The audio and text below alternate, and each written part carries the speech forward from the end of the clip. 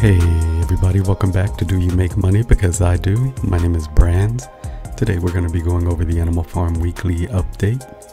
But before we get started, I have to let you know I'm not a financial advisor and I do not give any financial advice on this channel. If you enjoy this video, please give it a like. Don't forget to subscribe to the channel, tick the little bell icon to be notified when I drop more videos. And comment in the comment section to help me out with the YouTube algorithm. I would really appreciate it. So if you're not looking at your screen right now, I'm on medium.com. We'll leave a link in the description to this article. This was published on November 14th by Forex Shark. It says the Animal Farm weekly update. Picture of a pig with a crown on its head. So again, if you want to read this article, I will leave a link in the description. It's about a 6-minute read. If you don't want to read it, there is a button up here you can click and a automated voice will read the article for you, which is really cool. So on the page, we have the introduction, just talking about how the Animal Farm launched with great success. In less than 12 hours, the TVL went past $100 million. And it has this section on tokenomic upgrades, section on a shift to long-term investors, a section on improved game theory, another section on utilizing native tokens to earn, Dog Pound 101, Auto Dog Pound optimization update, and the last section says the cherry on top. So just to summarize what this article is all about, some of the key takeaways, it basically is just saying that they had made some tweaks, some fixes to the Animal Farm, the way the emission rates, the way it pays out, the BUSD, BNB dividends, the way, again, the emission rates for dogs and pigs, because they were a little bit lagging. And for instance, like this first section, the tokenomic upgrades, they're just talking about how in the version 1 of the Animal Farm, people were selling their dogs and pigs because it was much more profitable than staking them.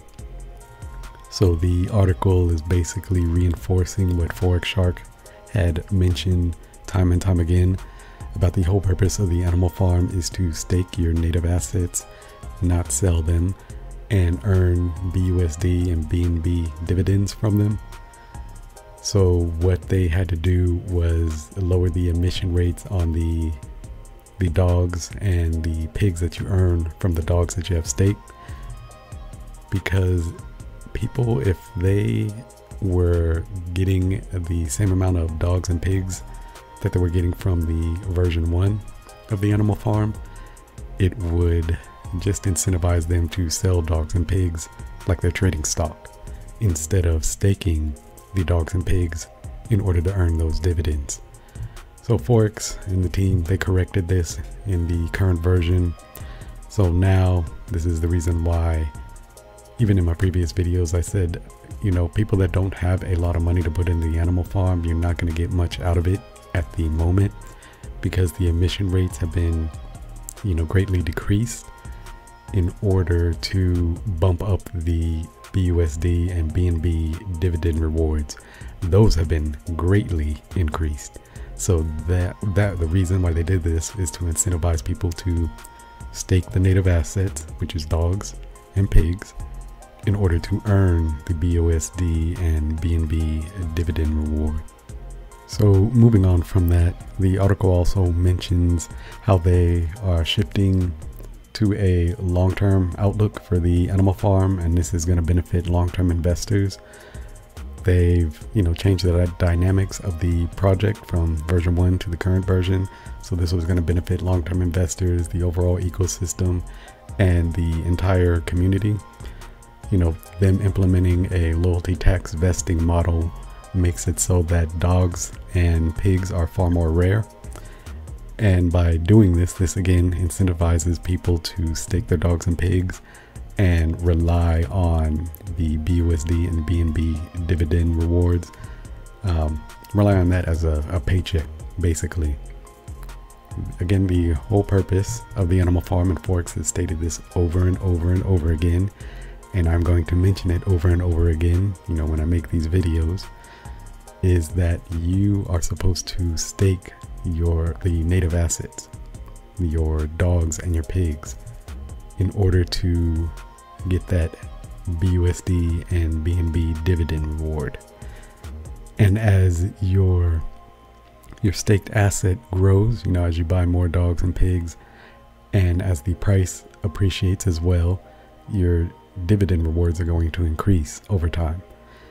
And it's going to be at the point where you're not going to want to sell your dogs and pigs, because the money that you're receiving off your dogs and pigs being staked is far greater than anything the dogs and pigs are going to be worth. So they've done a lot of thinking on this. They've done a lot of tweaking of the original model, the version 1 model. They've had a lot of time to go ahead and work out all the tokenomics. You can see in this next section, the improved game theory. I'll just read it for you. The BNB and BUSD dividends earned from staking will be significantly more competitive and higher than the net APY they would receive by farming and dumping the native tokens. Stakers in the platform could potentially realize massive returns with this new design, as the BNB and BUSD dividend payouts increase by a factor of 100x or more. So again, all of this is to incentivize you to keep your assets on the platform and earn those sweet dividends, just like the wealthy do. They don't sell their assets, they live off of their assets, they increase their assets, and therefore increasing the amount of dividends or money that they get from the assets. It's a long-term play. If you're not in it for the long term, again, the Animal Farm is just not for you. It's not a get rich quick scheme. It's not get in and get out. It's not meant to be traded on like it's a stock or a regular crypto. It is a overall long-term play, and it is delayed gratification that we should be looking for when it comes to this platform. So moving on to the next area of the article, just going to talk about the dog pound. And one of the biggest things I took away from this was that the sales of dogs are not people selling, it's actually arbitrage. So I'll go ahead and read what I've highlighted. It says, currently the biggest sales of dogs are arbitrage. It is easy to be confused by these, as they appear to be a buy or sell of dogs, but are actually something different. The number of people selling dogs right now is extremely small. Any movement in the price has more to do with the changing value of BNB. Dogs are paired mostly with BNB than dogs sales. So that was in parentheses. I know that sounded weird, but I'll read it again.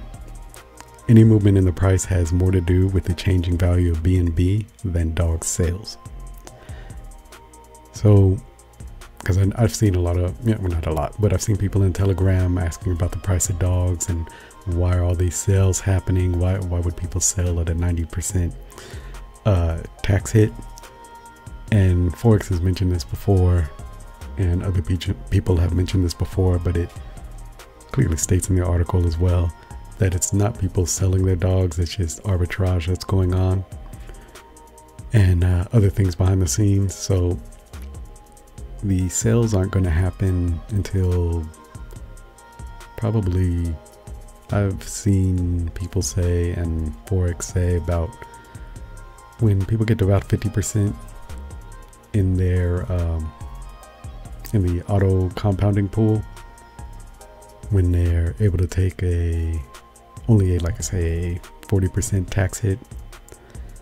So that makes a lot of sense, because by then, you know, the price of dogs could have gone up significantly. And he's explained it before that it's just going to depend on the investor, what kind of hit they're willing to take. So I'd give it about another couple of weeks, few weeks, maybe a month or so before we actually start seeing dogs, being traded and sold within the platform. Because right now nobody wants to take the hit. It's just way too high. People buying are accidentally selling without realizing, and then they get a hit with a 90% that 90% tax rate.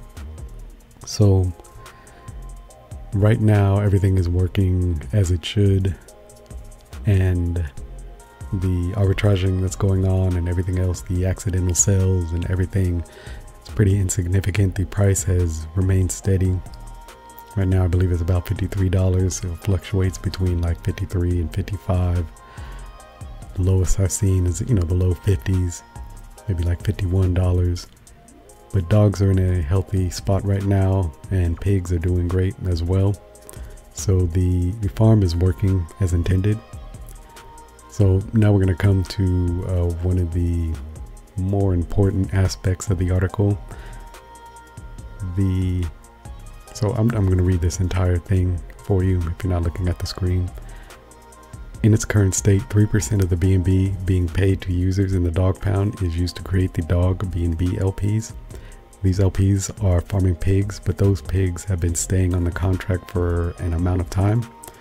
Forex and team optimize things so these pigs do not waste time sitting on the contract, but are made available for people to claim. This will significantly increase the number of pigs people are earning on the dog's B&B LP and the auto compounding dog pound by up to 1000x. This change does not create more pigs. It simply optimizes the way pigs are being made available so they can be claimed faster. It's a very important part that I highlighted. So they're not creating more pigs, they're just optimizing the way pigs are being made available to you. This is one of the few remaining tweaks to be made to the mechanics of the farm, and a hard refresh of the Animal Farm website should be enough to get it working for you. They're also adding more decimal places to the UI, and I've seen this already on the website. So if you're not seeing it, do a hard refresh. But yeah, that about sums up the article. The last section says the cherry on top. In addition to the bullish changes in game theory and tokenomics, approximately 70% of investors decided to claim even more single stake AFD tokens by trading their dogs B&B and dogs BUSD LPs from the crediting contract. So they're just talking about what happened before the farm launched, where everybody was getting their dogs credited. So yeah, that's the end of the article. I just wanted to take a few things from it and just put it out there in this video. Hope you enjoyed it. Overall, the message for this is, before I even say anything about that, I also noticed that a lot of people are starting to treat the Animal Farm as their bank. Find that very interesting. I know Driptopian and Drip Guide are doing this whole debanking thing, this whole debanking experiment with the Animal Farm. So be sure to check out their channels.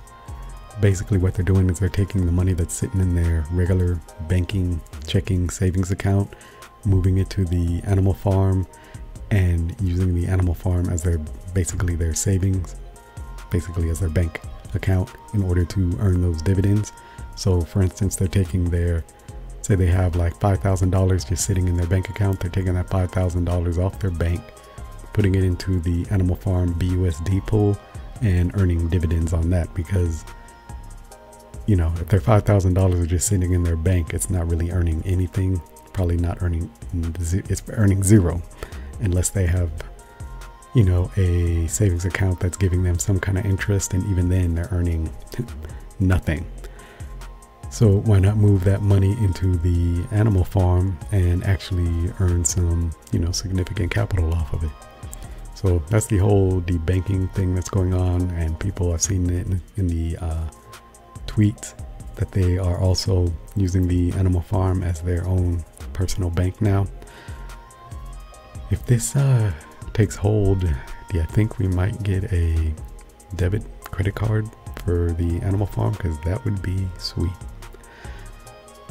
But what I was saying earlier when I was finishing up the article was that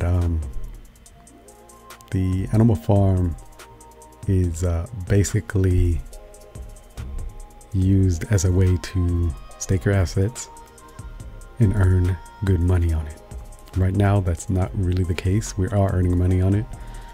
We just have to be patient. We just have to let the farm progress and, you know, just have to let it evolve, give it a little bit of time, because things aren't fully working as they should be, but everything is working as intended. It's just that, you know, a few of the pieces of the puzzle are still missing.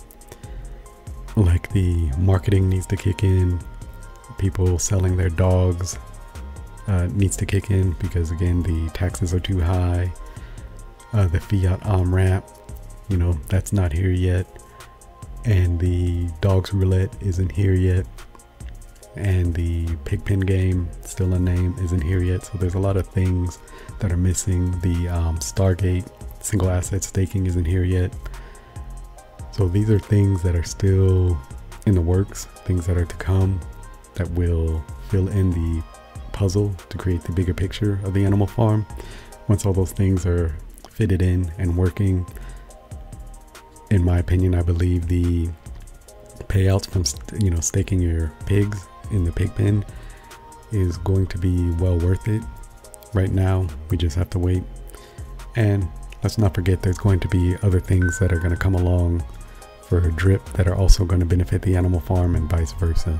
And if you heard that in the background, that was my watch going off. Oh, yeah. So that was my daughter probably asking if we could get Burger King.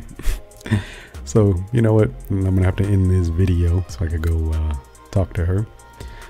Probably go get Burger King. And yeah, if you enjoyed this video, give it a like. Don't forget to subscribe to the channel, click the little bell icon to be notified when I drop more videos, and drop a comment in the comment section. I would really appreciate it. Have a great day.